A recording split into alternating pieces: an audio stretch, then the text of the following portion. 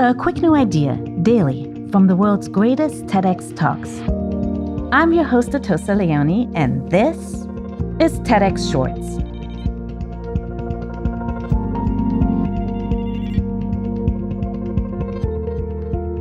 What can you do if you're the victim of revenge porn or cyberbullying?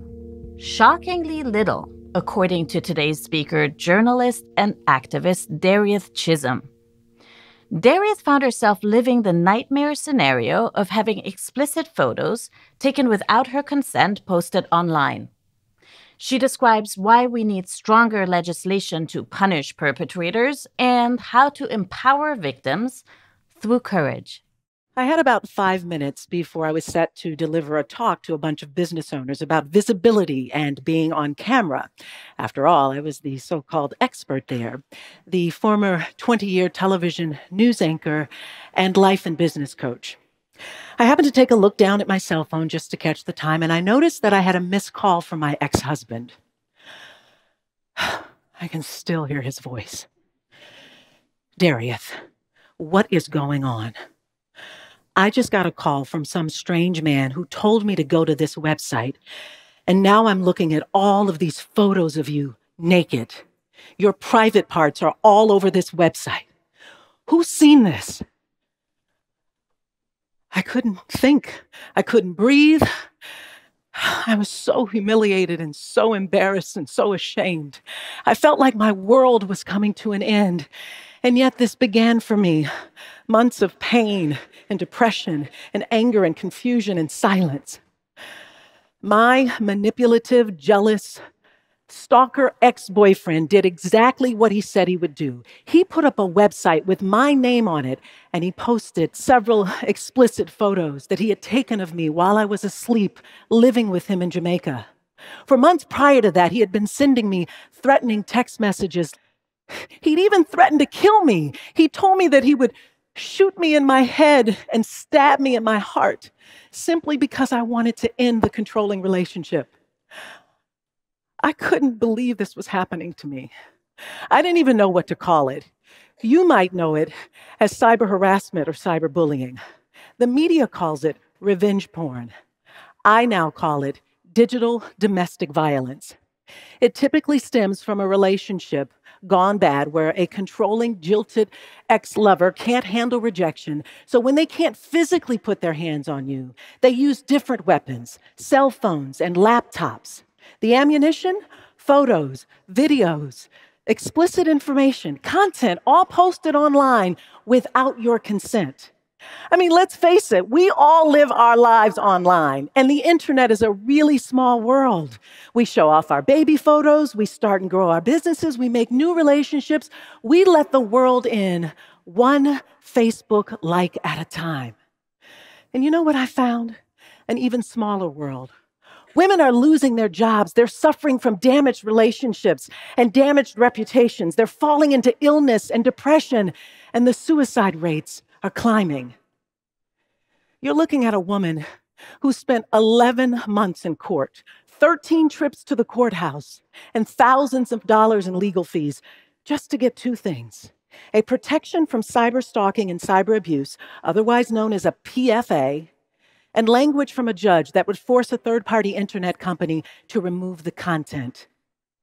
It's expensive, complicated, and confusing. And worse, legal loopholes and jurisdictional issues dragged this out for months, while my private parts were on display for months.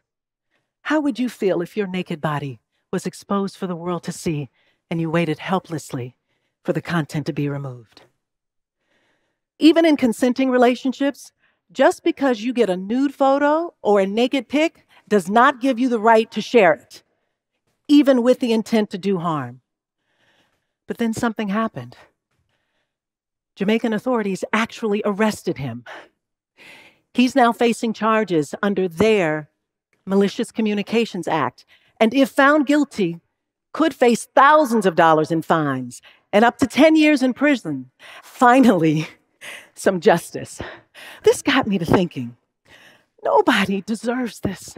Nobody deserves this level of humiliation and having to jump through all of these hoops Our cyber civil rights are at stake. Here in the United States, we need to have clear, tough enforcement. We need to demand the accountability and responsiveness from online companies. We need to promote social responsibilities for posting, sharing, and texting. And we need to restore dignity to victims. And what about victims who neither have the time, money, or resources to wage war, who are left disempowered, mislabeled, and broken? Two things. Release the shame and end the silence. Shame is at the core of all of this. And for every silent prisoner of shame, it's the fear of judgment that's holding you hostage. And the price to pay is the stripping away of your self-worth. The day I ended my silence, I freed myself from shame. I decided to use my platform and my story and my voice. And to get started, I asked myself this one simple question: who do I need to become now? That question, in the face of everything that I was challenged with, transformed my life and had me thinking about all kinds of possibilities. I now own my story. I speak my truth, and I'm narrating a new chapter in my life. If you are a victim or you know someone who is, know this. In order to be empowered, you have to take care of yourself and you have to love yourself. You have to turn your anger into action, your pain into power, and your setback into a setup for what's next for your life. This is a process, and it's a journey of self-discovery that might include forgiveness, but it definitely requires bravery, confidence, and conviction. I call it finding your everyday courage. The TEDx talk you just listened to was recorded in Pittsburgh, Pennsylvania. All TEDx events are independently organized by volunteers who believe in TED's mission of ideas worth spreading. Special thanks to the organizing team at TEDxPittsburgh. Want to listen to more TEDx talks? Explore the entire archive on the TEDx YouTube channel. I'm Atossa Leoni. Thanks for listening, and see you tomorrow.